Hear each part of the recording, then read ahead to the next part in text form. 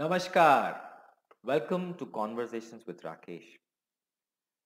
This week, I had a very interesting conversation with a group of students and working professionals who had just joined their first jobs. And we were talking about various topics, but we ended up in bad mouthing the managers and the leaders that they see in front of them. And I was surprised that many of them, including me when I was probably their age, thought of a leader and a manager in a certain light. And we tend to exalt these human beings. And when we see them in action, we are very disappointed. So I thought I will take this opportunity and focus this video on five myths that many of us have when we think of the word leaders. By the way, this word is huge. It's an ocean. I'm not an expert. I studied leadership from a perspective of oratory and communication, so I understand that space very well because it comes under the concept of charismatic leadership and transformational leaders. So I understand that space slightly, but I'm not an expert on the whole ocean of leadership. So I'm going to keep my views to my personal opinion and connect it to movies. And my only message to all of you who are in colleges and working in companies in your first job, my request to you is that please don't think of the leaders that you think that inspire you to be the reality of the life. I think leaders are very complex human beings. They are as human as you and me. So, in this video, I'd like to talk about five myths that you should not have in the leaders that you work with. And the whole idea is that if you demystify this, your relationship with your own organization and the leaders that you're working with will get better.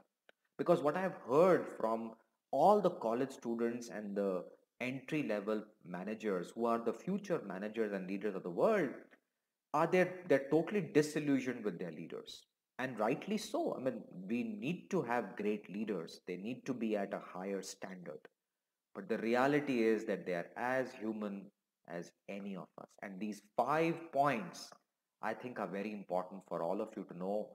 I wish I had known these 5 points when I was your age. So I'm going to take the liberty of taking these five myths and demystifying them. And I'm going to quote a movie for each of these points just to give a little bit of fun and more deeper insight into what they mean and how you can change your view on this. Here's myth number one.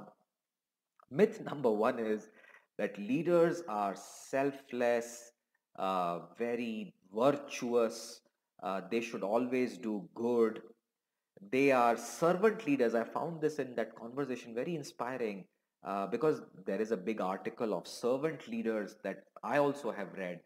But the reality is far from the truth. I think if you look at all the leaders, CEOs, politicians, great leaders who inspire us, not everybody is virtuous and selfless. Uh, maybe far from it. And there was this lovely movie that I think I should talk about. This movie is a movie called Nayak. Nayak, the word itself means the leader, and it's a very famous movie. It was translated to Indian Hindi language as well. It had a vernacular translation as well. The movie was about a city where there is a chief minister, highly corrupt and terrible, and but he has a great media presence, and there is a journalist who's interviewing him, and the journalist is played by Anil Kapoor, and the chief minister is played by Amrish Puri, and Anil Kapoor asks him very tough questions. And Amrish Puri says that if you think you can do a better job as a chief minister, become the chief minister for a day. And that's what happens. So the movie is about this classic good versus bad scenario of leadership. But if you look at the Amrish Puri character, which Amrish Puri plays so well, I think that is a complex leader. In many ways, completely selfish, but a chief minister, extremely power hungry, very corrupt, And that is probably the case with majority of leaders that we see around us. They're not perfect. And I'm not saying that they're all corrupt.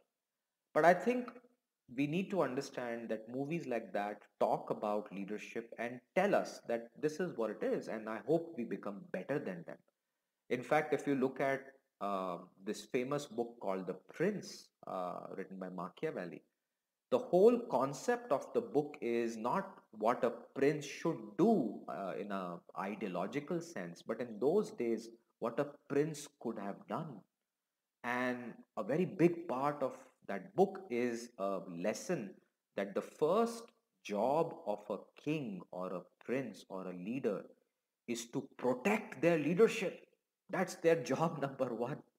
And all of us in the student world, because we read all these servant leadership and all these awesome articles that nobody cares, we feel that the leader should be a servant. And the answer is no, the leader is not the servant. The leader is focusing on how to protect their leadership as their job number one. And in that, we get demystified. So, myth number one, leaders are virtuous servant leaders. It is far from reality. They're very complex human beings. And I'd like you to recalibrate your definition of leadership, because you'll become leaders someday and you should be virtuous. But these are two different concepts. And a very big part of leadership studies is to understand your job and also your leadership position and do something about it, so that you don't become the Amrish Puris of the world, you become the Anil Kapoors of the world. So that's the hope. But please demystify that there is nothing called servant leadership. It's a great concept, doesn't happen. It's very complex. I hope it happens, but it's very, very complex. That's my first message to all of you. Second message, leaders are strong and fearless. This is very common. I mean, the whole concept of leadership is macho warriors and डर नहीं लगता है, jump and fight and solve the problems.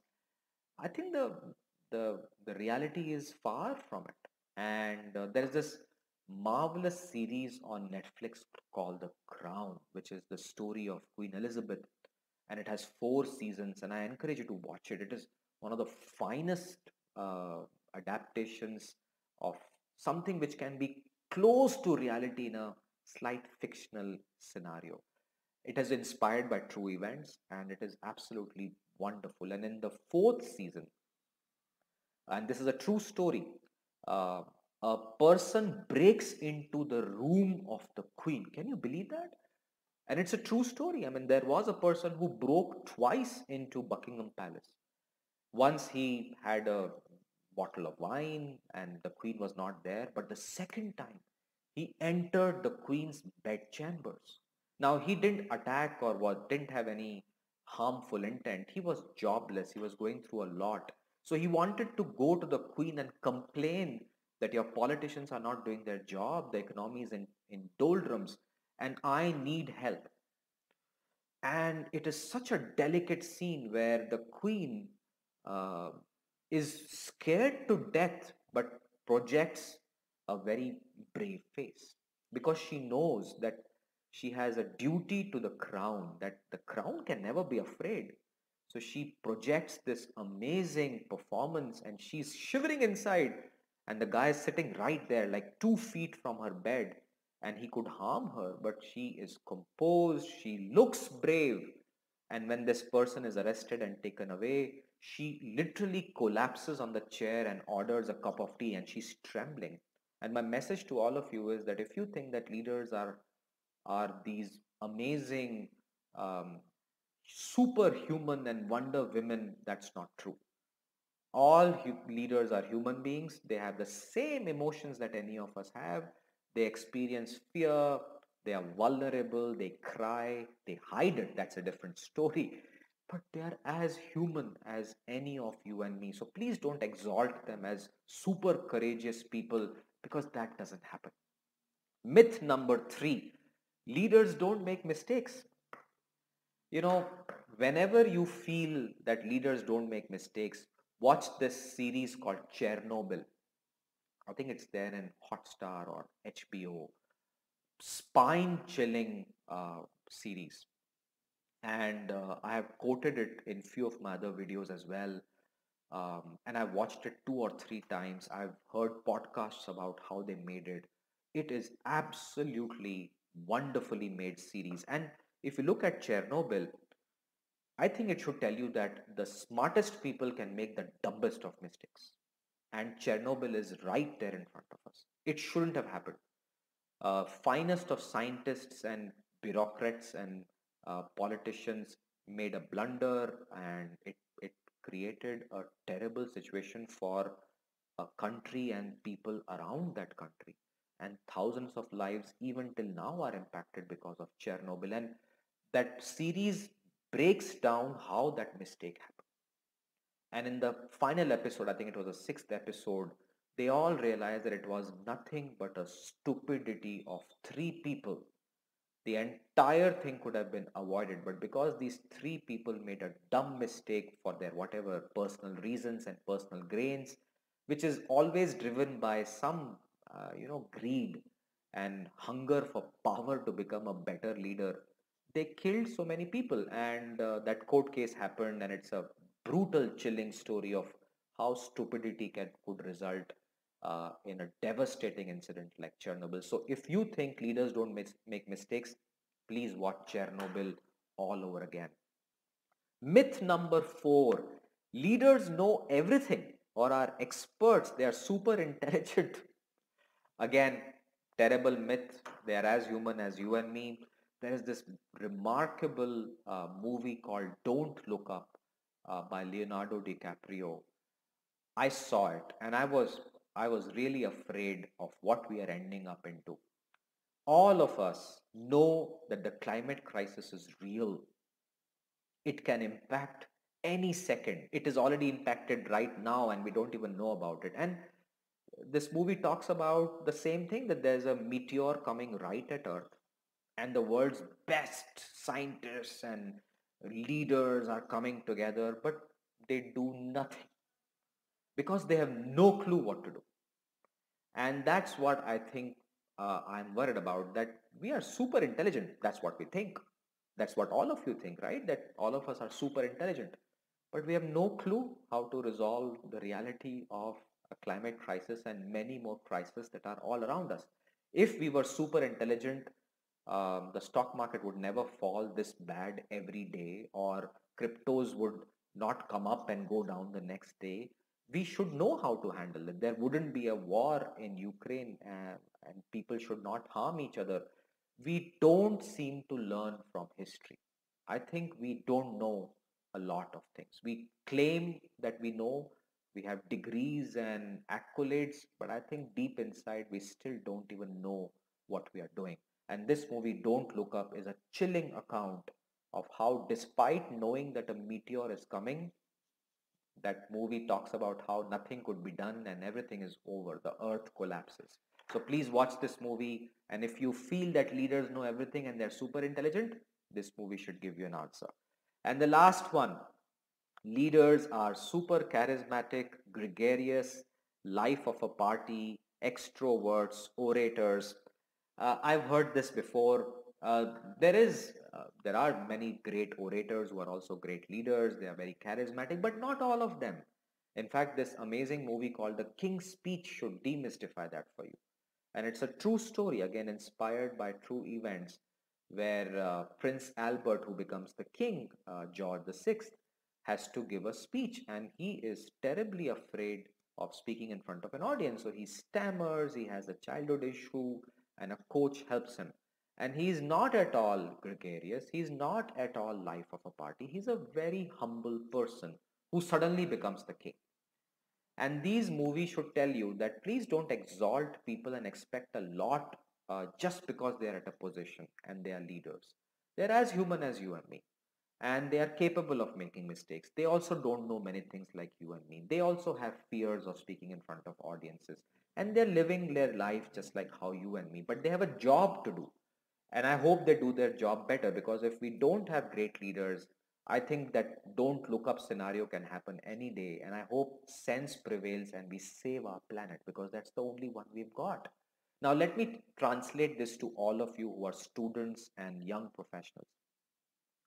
When you take up a job, please don't herald your managers and leaders as people who have amazing selfless virtues and are servant leaders. They are gregarious. They are know it all, super intelligent. They don't make any mistakes. These are all myths. They're as ordinary as you and me. So treat them with the right uh, attitude. This will also help you calibrate your expectations with them and give you the confidence of dealing with them. The second thing is, if you become a leader, impose these things on yourself, and I hope you do a better job than at least many of us in our generation who are failing, that we are not there yet. And I hope your generation has these great virtues that we want. So let me summarize these 5 myths all over again for you. Myth number 1: leaders are selfless, servant leaders. Myth number 2: they are strong and fearless. Myth number 3: that they don't make mistakes. Myth number 4: that they know everything, they're experts and super intelligent. And myth number 5: they are super charismatic, gregarious orators. I think that's all a myth. Leaders are complex personalities. And all of you who are students and future managers, I hope you become one or two of these good qualities and inspire others to become better versions of themselves. I think we all need good leaders. What we see around us is not leadership, and we all can do a better job so that we can give a better world to our children. So with that, take care of yourself. Stay safe.